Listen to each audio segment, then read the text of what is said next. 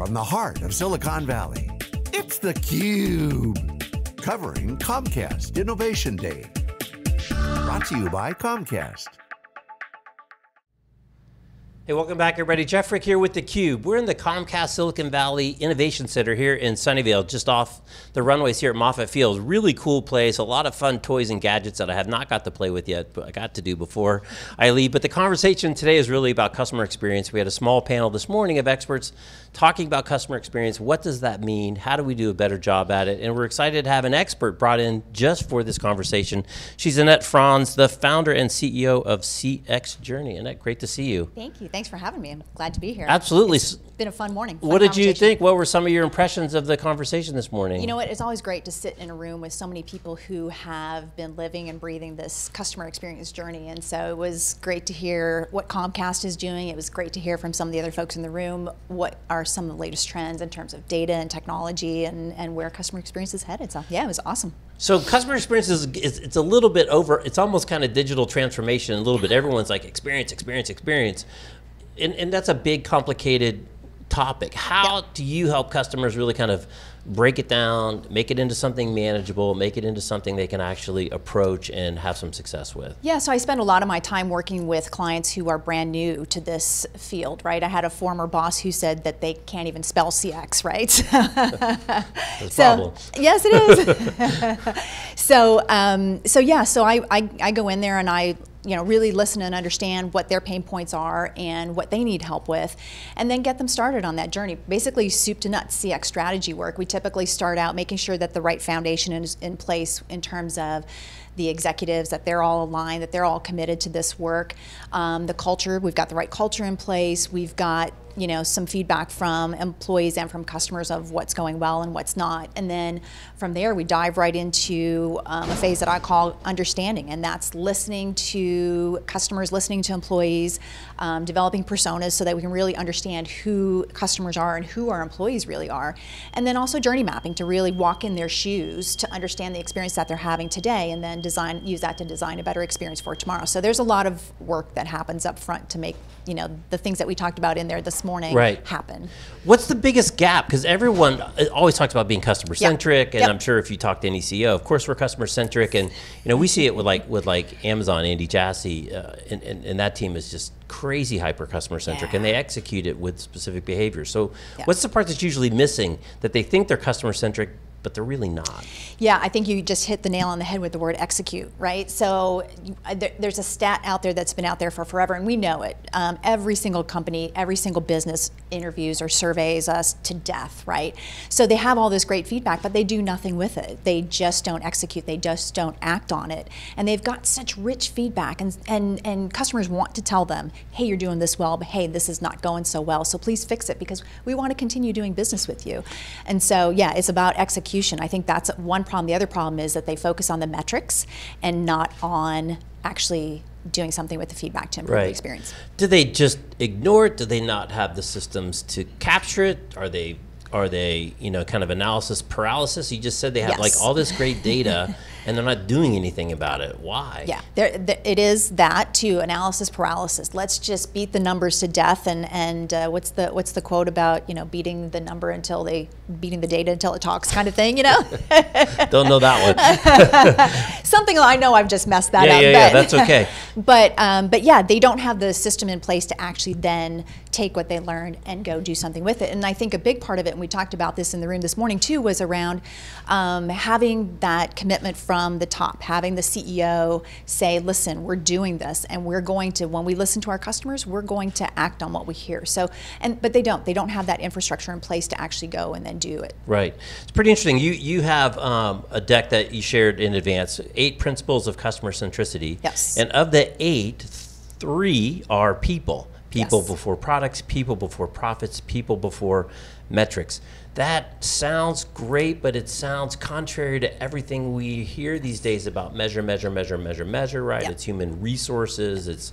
It almost feels like we're kind of back to these kind of time motion studies in trying to optimize people as if they're a machine as opposed to being a person. Yeah, well, it's not, because we have to, the way that we have to think about it is we have to put the human into this. That's what customer experience is all about, right? right? It's about putting the human in the experience. And it's interesting that you bring up that deck, because when I open that talk, I show a commercial from Acura. And it's, if you've never seen it, it's called The Test. If you can Google it and find the video. And it's really about, if we don't view them as dummies, something amazing happens. That's the tagline, right? And so it's really about people.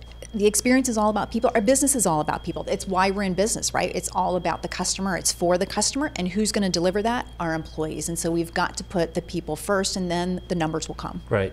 Another one that you had in there, I just have to touch on, was forget the golden rule. Oh, yes. Which I always thought the golden rules was, he who has the gold makes the rules. Oh, yes. But you're talking about a different golden rule, which is really treat others not the way you think that you want to be treated, but treat people the way that they want to be treated. That's right. It's such a small it's the nuance, but it's so important. It's so important. And I love this example that I share too. I just recently read a book by Hal Rosenbluth called The Customer Comes Second, right? And to most people that seems counterintuitive, but he's really referring to the employee comes more first, which I love. And the example that he gives is he's left-handed. And he goes into a restaurant, he frequents this restaurant all the time, and until I read this story, I never even thought about this, and now that I go to restaurants, I think about this all the time. The silverware is always on the right-hand side, but he's left-handed. So this restaurant that he frequents, the waitress, he always seemed to have the same waitress, she caught on, and so when he would come into the restaurant, she would set the silverware down on the left-hand side for him. That's treating people the way that they want to be treated, and that's what customer experience is all about. Right.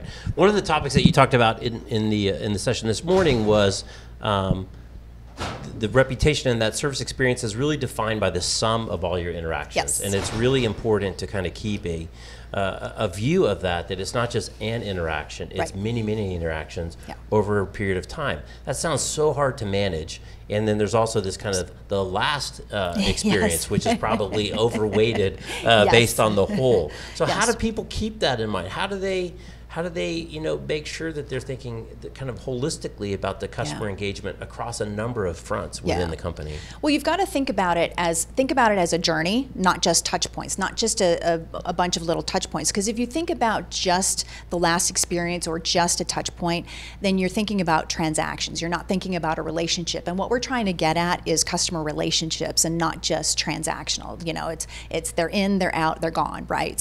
But we want relationships. We want them to be customers for life. And that's the only way that we're going to do it is if we focus on the journey. Right. What about the challenge of that which was special suddenly becomes the norm? And we talk a lot about kind of the consumerization of IT, because as soon as I get great results on a Google search, or I find exactly what I need on Amazon in 2 clicks, and then to take that into whatever my B2B or B2C application is, when now those expectations are not being driven by what I promised to deliver, but they're being driven by all these third-party apps that I have no control of, and are probably developing at a faster pace of innovation that I can keep up. How should people kind of absorb that, deal with it, and try to take some lessons from that in the delivery of their own applications? Yeah, so you brought up 2 things there, which I want to address the first one too, which was about the delighting customers. But to answer your question, it's really about focusing on your customers and your customers' needs. And that's why I talk a lot about customer understanding, right? It's about listening to your customers, it's about developing personas and really understanding who they are, what their pain points are, what their problems are, what needs are they trying to solve, or problems are they trying to solve, and then walking in their shoes through journey mapping. And that understanding allows us to design an experience for our customers, right? For our customers. If we don't solve a problem for our customers, they will go elsewhere and they'll get their problem solved elsewhere, right? So I think that's really important.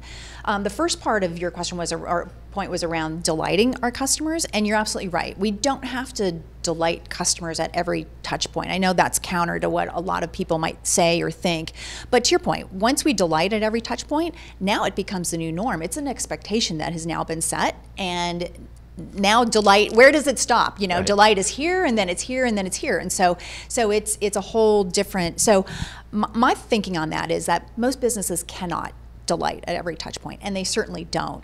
I think we need to meet expectations, and the only way that we can do that is to listen and to understand and then act on what we hear. And most businesses are still very primitive even when it comes to that. Right. Okay, I'll give you the last word. Okay. What's the kind of the most consistent easy to fix stumble that most customers are doing? When you get engaged and you walk in, what's that one thing that you know with 90% confidence factor that when you walk in, this is going to be, you know, one of these 3 or 4 little things that they should stop doing or that they should do, just to get off the baseline? Yeah, I think it's, you know what, I think it's a combination of sort of speed and responsiveness. I'll give you an example. I won't name the company, but I thought, man, in this day and age, this shouldn't be happening, right? It was a company that I contacted. I was supposed to set up an account, and I couldn't, it just wasn't working. I tried different browsers, just wasn't working. So I sent them an email. First I tried to call, but I got stuck in IVR hell. And then I sent an email, and the email that I got back was an autoresponder that said, we'll reply within 5 business days. 5 business days. Why don't you just tweet to the CEO? I know, I should have. I'm like, really? Why didn't you just ask me to send a fax, right? You know, so so that's the kind of stuff that, seriously, when I saw that email, I was like, really? In 2019, we're still responding in 5 business days? That's just ludicrous. So I think that's one of the, and it doesn't cost anything to respond in a timely manner and to respond at all. Right? You know, here it is. I haven't heard from them yet, so it's been like 7 days now. So, so there's that. And next time, just tweet at the CEO. I'm going to. Yes. Hopefully, the CEO tweets, and maybe he doesn't tweet. I know, right? Yeah. Well, Annette, you know, nothing but opportunity for you, because this is not an it's not an easy thing to do. It's hard to stay up with people's expectations and to drive new and innovative products when they don't necessarily even know how to engage with those things. Yeah, absolutely. Yeah, the field is wide open because, like I said, there's still so many companies that are still just trying to get the basics right. So absolutely. Well, thanks for taking a few minutes of your time, and thanks for participating today. Yeah, absolutely. Thank you. She's Annette. I'm Jeff. You're watching theCUBE. We're at the Comcast Silicon Valley Innovation Center. Thanks for watching. We'll see you next time.